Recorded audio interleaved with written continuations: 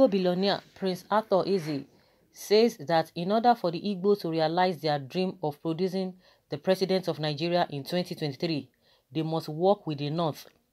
In this interview, which Nnamdi Ojiego conducted in his Ukpo country house in the Dunukofia region in the state of Anambra, Eze shows why he's bringing Governor Willie Obiano to court and supporting President Muhammadu Buhari, among others.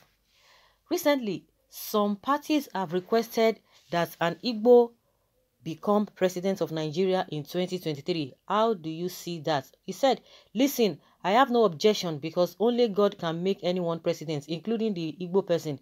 It is possible that an Igbo person will become Nigeria's president in 2023. To do this, however, we need to work with the North. Again, we will pray to God to find an Igbo man with character to help people. I would prefer someone who has conscience, someone who remembers people. I don't care where he or she comes from. During President Jonathan's time, we had the Federation Government Secretary, SDF, Pius Ayem. What did he do for Igbo people? He brought Julius Berger and they paved his own streets. Okay? The one who leads to his house, all of our roads were bad. It is President Buhari who is now paving our streets. Check out Enugu Onitsha Road, Enugu Port Harcourt Road, and Second Niger Bridge. He went and modernized Zeke's grave. Did Jonathan do that? Does one of these governors in the southeast ask if you eat or not? For example, in the state of Anambra, the Dunukofia local government area earns approximately 150 million naira a month. Did Governor Obiano build anything in Dunukofia? Did he bring an industry to Anambra? Tell me, your children, where are you going tomorrow? Go to Yoruba country in Ogun. You will see industries. Go to Rivers and you will see branches. I started politics when I was very young. My father was a member of the Eastern House of Chiefs during the time of Nnamdi Azikiwe and then Premier Okpara.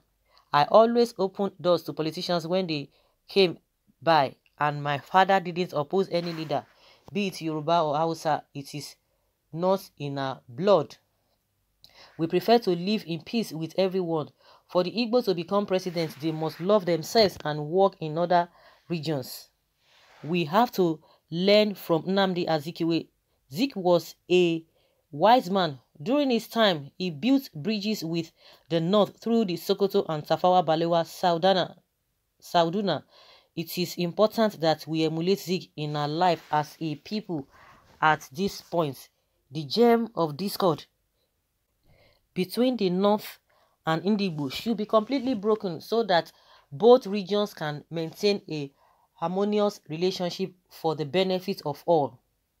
You said Northerners love the Igbo. Why did you say so? He said, yes, I said that because after the Civil War, when Igbo properties in rivers and other areas were confiscated, the Northerners did not confiscate anything. In fact, they returned all Igbo properties, including the money they earned. So Northerners are nice. When I went north, they didn't know who I was, but they supported me and helped me start business. Abubakar Rimi, governor of the Second Republic of Kano, gave me $12 million for Kano TV in 1980 when I didn't have a naira. He called Governor La and gave me places for $12 million. It was the same in Katsina, Borno, and Kaduna. They took me to the oil business. They didn't care where I came from. Tell me any Igbo man who can. We have learned that you are bringing the traditional Anambra rulers to President Buhari. What is the purpose of the visit? He said, yes, the Anambra State Council of Traditional Rulers held a meeting with me. The goal of the meeting was to assess President Buhari's performance in the Southeast and to teach a resolution for a thank you visit to the president. Do you see everything he does for us? Did you see the Onitsha Enugu Road? It is the best in Africa. What about Onitsha Enugu Street, Enugu Port Harcourt Street, Enugu Airport, Second Niger Bridge, and many others? Buhari built and decorated the museum of the Zik. Only a northerner can do that. Basically, we are visiting the president to thank him for the numerous completed and ongoing development projects in the southeast and to ask him to complete ongoing projects.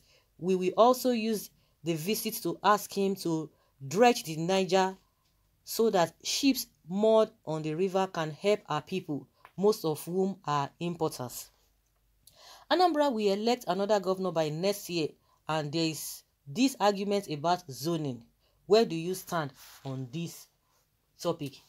He said the point is, if you see a good man, no matter where he comes from, go and help him. Let them have the opportunity, provided there is a good person from this area, not a criminal who deals with people when he gains power. Any minority man who has no power should be admitted. This is the case. This is because God can change situations at any time. If you don't, what can we say about this? Do you think that Ato Eze has said the right thing because he's praising the president to high heavens, and he has made mention of rules of the things that Buhari has done for the Easterners, that even somebody who is from that area, even all those governors cannot even do it.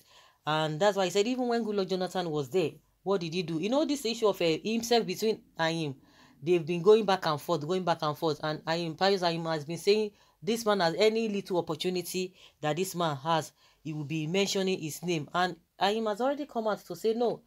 He has been so quiet, not trying to trade west with this man, but it is high time for him to respond. And he said a lot of things which we talked about.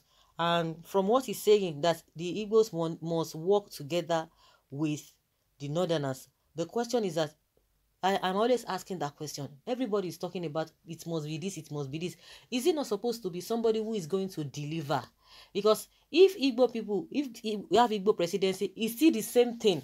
Because I just think that it is all about, oh, let other people who have not tasted the power, let them do it. But it goes beyond that.